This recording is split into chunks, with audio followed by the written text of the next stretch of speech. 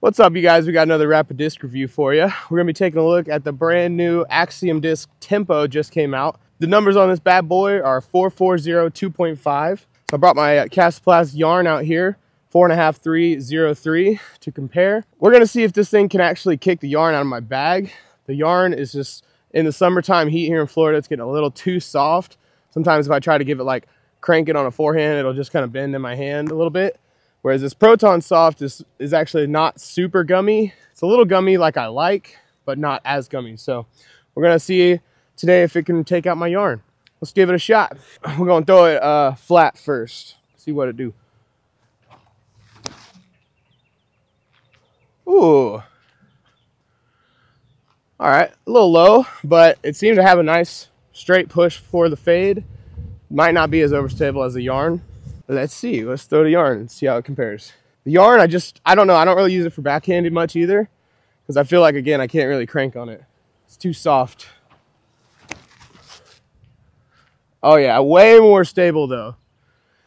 Like, almost as soon as that left my hand, it started to turn, started to fade, whereas the Tempo just kind of pushed straight for a lot longer. So like I said, the Tempo seemed to go a bit straighter before dumping out of the sky.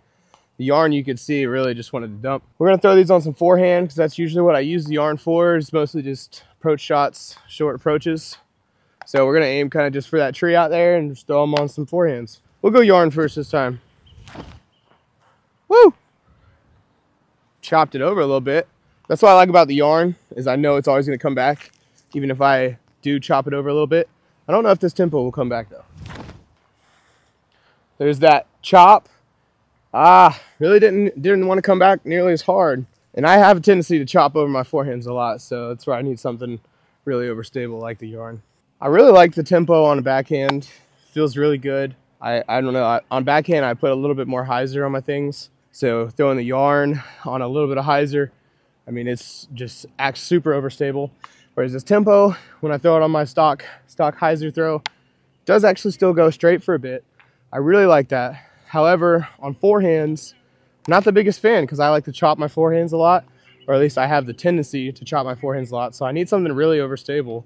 That's why I kind of stuck away from the zone, was because the zone wasn't overstable enough. Maybe I'll just get a yarn in a K1 plastic instead of this K1 soft. Anyway, we're gonna throw them on here. Typically, I probably wouldn't throw the yarn on this hole, but we're gonna throw it down there anyway and just see if we can get it there. Throw the yarn first. Yarn, I know, is gonna be more stable and it's gonna be hard to get there. Oh, I didn't throw it nearly wide enough. See, and that's why I don't throw the yarn on this hole. But I think this Tempo will actually go a little bit straighter, and maybe I don't put so much hyzer on it.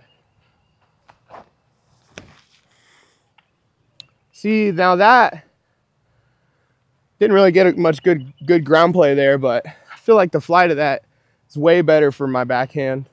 Just, I don't know, it feels better to me on a backhand, but not so much forehand. Show it to the camera. What are you throwing? Hexalator. Hexalator, new hex. There it is. Oh, you guys have seen any of my other zone clone videos. You guys know I love chopping these things on some forehand, getting them to flex out. Let's see if this Tempo will have any stability.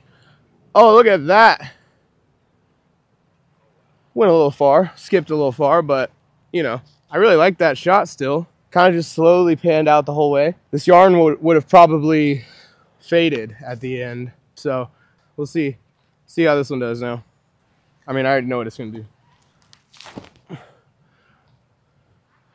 See, yarn fades at the end.